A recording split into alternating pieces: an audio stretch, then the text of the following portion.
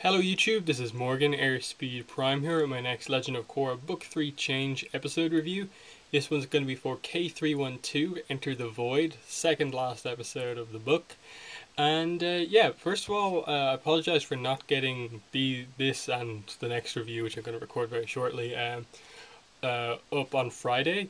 Unfortunately, the night before the finale and Friday, the day of the finale, I was I was sick, so I wasn't actually able to really one watch the episode like properly. Like I watched the episode, it's just I was sick while I did so, and it was just kind of like things are happening. Yay, this was good, but I couldn't really think that like hard about it. And obviously I couldn't get in front of the camera to actually record it. But I feel a lot better now, so I did record the podcast for this episode yesterday, Sunday. We recorded the roundtable for K312 Enter the Void. On Saturday, I recorded an admin talk, episode 6, with Kevil from Avatar The Legend of Korra online.com. So that's up there, and I give a few thoughts about the book 3 as a whole and stuff like that. We do our usual admin talk thing there. But yeah, the Venom of the Red Lotus roundtable is going to be next Sunday, and obviously now I'm going to cover these video style. So yeah, interesting. For the first time this book, I've actually done the roundtable before I'm doing the video review, but uh, that's the way I had to do it here. Sorry, but I'm finally getting around to it. But yeah, Enter the Void, really good episode. Really perfectly did set up that last episode, just with the way that the cliffhanger of this episode ended with Korra chained up, the idea of the poison, and just there's a mystery in that. Like you don't get like the reveal of what they're actually doing, what the plan is. It's just like we're gonna poison you, and they don't say why, what their aim is, because there's a lot of mystery around it. Just because they could have killed her at multiple points throughout the book, but they want to kill her in this specific way with poison. Like it's a really interesting way to end the episode, just with hero in peril. That's always like a good way to do that last episode. But this is an unusual thing the villains are doing. And then add to that the rest of the episode. Yes, it was effectively, planning an attack during this negotiation thing, and then the actual execution of that negotiation slash attack. And there was a lot of different things happening, all the different groups going their various separate ways, action happening. But what I really liked was that it wasn't just action for action's sake, that there was a lot of emotion involved in it throughout the episode. So, for instance, the big attack, that happened during the episode was you had all these kind of battles and like connections going on during the fight. Like you had Pali and Zahir as the two Red Lotus members at Lahima's Peak, and obviously they're boyfriend and girlfriend, and you had that scene beforehand where you really got over how much they care about each other. And then the people battling them are father-daughter pair, Korra and Tonrock, and they have their moment before the attack takes place where they're kind of, you can see how much the trust has grown between them compared to like say book 2 or early book 2, where they kind of had to deal with some of the kind of trust issues in their relationship, and then they got over that and they're kind of fighting Zahir together. And then you have Suyin and Lin, sisters, half sisters who had huge issues earlier on in the book, now kind of fighting and kind of showing how much they care about each other as they fight Pali. So it was this really cool dynamic that it wasn't just, okay, fight scene involving this character, and this character, that you could see the connections and they actively set it up. Like when Pali is attacking Suyin and Lin, you have that moment where they're undercover and Lin says, I'm going to draw her out and you can do something. I love you. And that was a really strong moment for Lin as a character, for her to be able to say that, because even in the Metal Clan and Old Wounds, where their relationship was addressed, they didn't go that far with the relationship to have that kind of I love you kind of moment between sisters again. So that was very strong that they did that here. And add to that the Pali and Zahir moment, that was surprisingly good. I'll always have an asterisk for me, just because for me that's the one scene in the entire series that showed Pali as a character and not just a person with cool bending.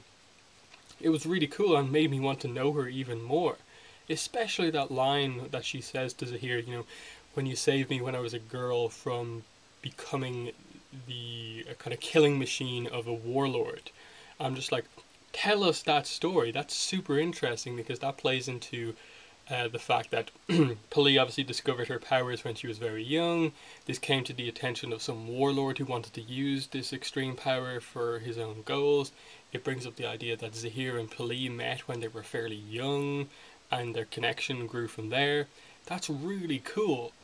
The problem is they don't really tell us about it. That's the only little bit of backstory we get on Pali in this whole book, because as later happens, she's killed in the fight. And again, that was a super strong moment to have in the strong emotional moment to have in the fight scenes. Again, just showing that it wasn't just a one-off thing that the Earth Queen was killed in this book. It wasn't just a tease at potential character death in the last episode, the ultimatum, that Tenzin looks like he's almost dead, Kaya and Bumi look like they're almost dead, and all this sort of stuff. That no, Pali died in this fight scene in one of the more brutal ways we've ever seen. Probably the most brutal way we've ever seen in the show, just with the whole, she basically exploded her head, and they didn't show it obviously, and that's how they kind of get away with doing it, but the way it was shot and the kind of implications that are there if you think hard enough about it are clear to see.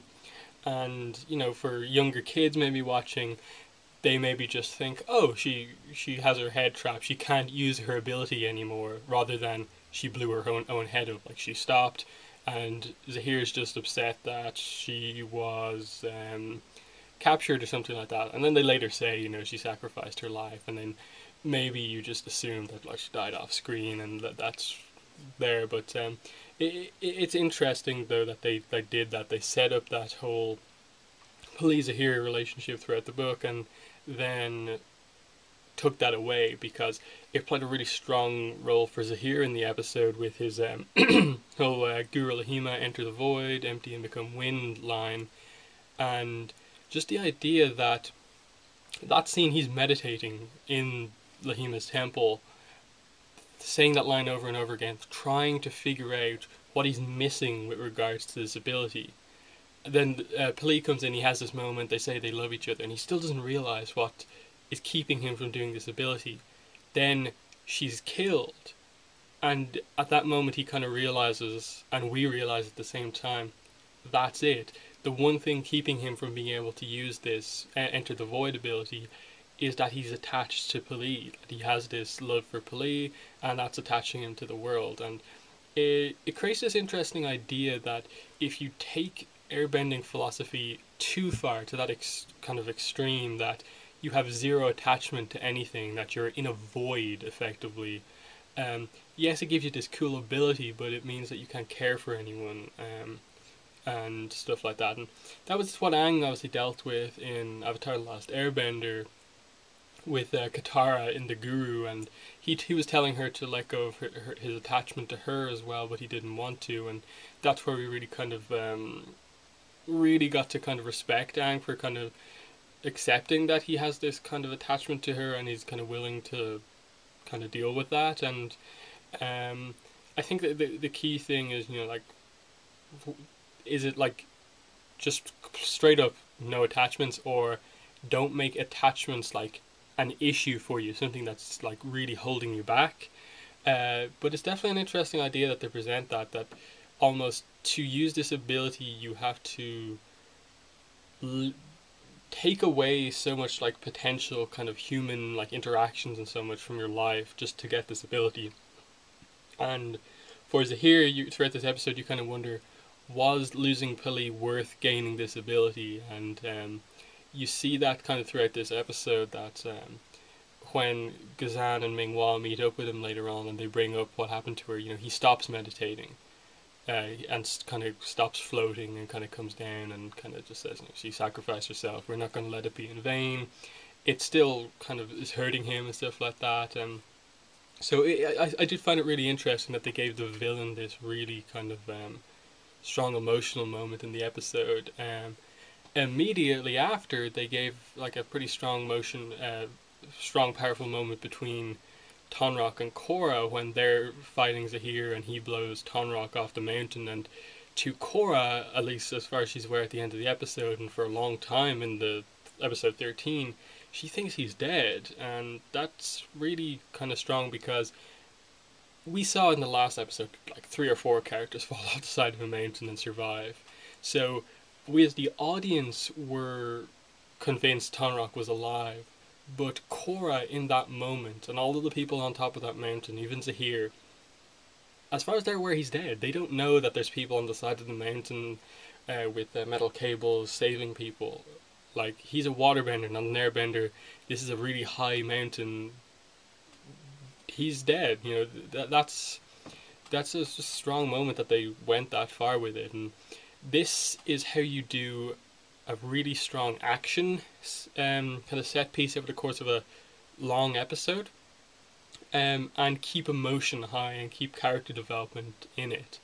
Another Nickelodeon show, Teenage Mutant Ninja Turtles, again has a lot of action scenes in it, but very few of those action scenes have any emotion to them, just because the turtles are never at risk. And even if they're losing a fight, the way they're losing it is never presented as dramatic, that they're at risk, really. The few times they've done like those fights have always been when they set up a like emotional connection between the two fighters involved. And that was the few times I remember, at least, where April and Karai had this fairly vicious like fist fight in the streets. Like it didn't really, I say they both kind of almost like stopped using martial arts a bit and just kind of started pummeling each other. And April got really badly beaten up. She got a few hits in on Karai, I think, but you could really just see that like it was very violent and stuff like that. Splinter versus Shredder, they were always very. There's few times we've seen them fight were violent, but in Korra, like, that's been the case throughout the whole book, and they've really stepped it up in the last few episodes. Basically, since the death of Earth Queen Hu Ting, like, things have stepped up. Like the last episode, really intense fight scene. This one, next episode, it's really strong stuff going on throughout the episode. I should probably also mention Kuvira. We get introduced. Well, she names herself in the episode. She introduces herself by name in the episode.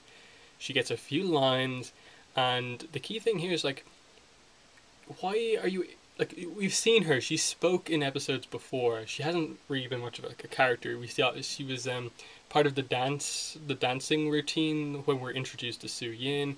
She reports to Su Yin in armor in a later scene. But just the idea that they wait until the finale to introduce this character to us by name. And then when she does this, super close up on her face, little musical number to underscore it, and it's kind of sinister as well. Really close up in her face, like, I'm Kuvira. I'm the villain of book 4, kind of style thing, like. And then she asks Sue to go with her, but Sue says for her to stay with the injured. And so that was really interesting. That's the last we see of her in the episode, I think. I still need to watch episode 13 again. I can't remember if she really makes much of an appearance there. But either way, it presents this idea that maybe she's Red Lotus. There's still the idea that Su Yin is Red Lotus, and maybe they're working together, or maybe it's just Kuvira and something like that. Who knows? But still, like it was interesting that they did that, because it just presented this extra little thing in the back of your mind where you just like, you're so used to how TV shows work. Like, you don't introduce a character in a finale unless they're important in some way, especially like close up on the face, little new musical theme underscoring what they say. It's that means something. But yeah, then that's most of the episode. And then the one of the strongest parts of this episode, in terms of just how awesome it was the other team that involved in this negotiation plan, and that is Team Avatar go to collect the airbenders as part of this negotiation deal, and they're met with Gazan. They bring them in to see Tenzin, and it turns out he's alive, which anyone thinking he was dead was just like, no, he's definitely not dead. He's badly beaten, as we see here, but he's still alive. And then you see all the hooded figures in the background, and you sort of know that they're not there, but you don't know in what way. Like, how are they doing that? But they're not really there. It's just Tenzin, and then obviously it turns out Ming was doing the water puppets, which I thought was a really cool way for her to kind of do that. In that, it makes complete sense too that she's used to using waterbending to basically like construct parts of the human body, like to make arms. So it makes sense that she'd be able to somewhat um, kind of copy a general human form for a lot of people like that. That was really cool. And then the fight kind of kicks off, and you get this cool like action kind of chase sequence almost just when Gazan starts to bring the air temple down, and you kind of have Bolin come to the forefront with having to kind of earthbend through the mountainside and stuff like that. And some of the visual shots from like the air looking at the air temple were when it's like melting basically are amazing. Like when Gazan and Mingwal escape the temple, you look back and just the kind of landing platform is just like melting off the side of the mountain, and then towards the end of the episode when everyone escapes, you look back and the whole bottom of the temple is melting, and then the top of it just collapses. Really kind of kind of animated, and it's moments like that you really see like, okay, that's the animation, but a lot of that is also like the background painters who like just designed this area in general. Really good stuff. Um, and then Bolin gets his big moment of book 3, and that is that what's been set up for him, like, will he be Metalbender? There's something special. Like he's going to do some ability. Su Yin knows he can do something, but he doesn't seem to be able to get metal bending. And just it is a super strong moment because you see that close up on his face, really determined look as he steps forward. The rest of them think that he's just sacrificing himself to the lava, and puts his arms out, and it stops.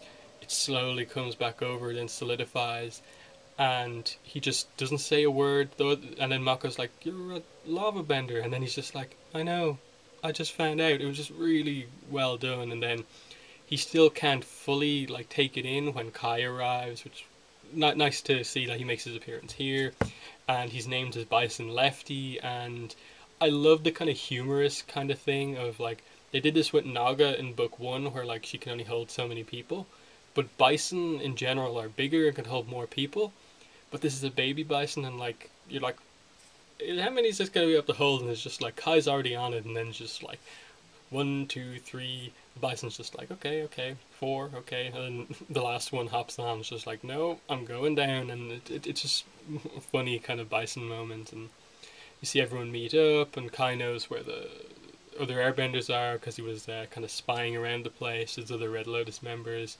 This is the cave, and then we end the episode uh, in this kind of catacombs. We see some of those crystals. They're not in the Ba Sing Se catacombs, which was interesting. It's just a random cave near the air temple. It was odd location, but it works, I think. And Korra is strapped, chained up to the wall over the Red Lotus symbol, and they're going to poison her. Interesting kind of concept in the episode, as I said at the start. Just waiting between episodes. It wasn't a big wait, obviously. I just didn't know what they were going to do here. Like, I had loads of theories. I just didn't know really what to go on based on this. Just the idea of poisoning her is just like, okay, are they going to kill her? But why didn't they just kill her normally? Is this poison going to like somehow control her? Because that's kind of what they said earlier on in the book, that they wanted to kidnap her when she was young and kind of control her that way. So maybe is this poison going to like control her mind or something like that? Not really sure. Didn't expect the kind of reveal that it's kind of to slowly kill her to activate the avatar states, at which point they would actually kill her and end the avatar for good, which was a really clever idea. But yeah, that's my review overall for Enter the Void. And yeah, if you want more of my thoughts on the episode, plus some other fans, definitely check out the Avatar Online podcast. We did a core roundtable for this episode just last night, so definitely check that out. I'll have a link in the description to where you can check out that podcast. We discuss it in a lot of detail. We go through it kind of scene by scene and have a lot of interesting things to say. So yeah, thanks for watching this review, and bye.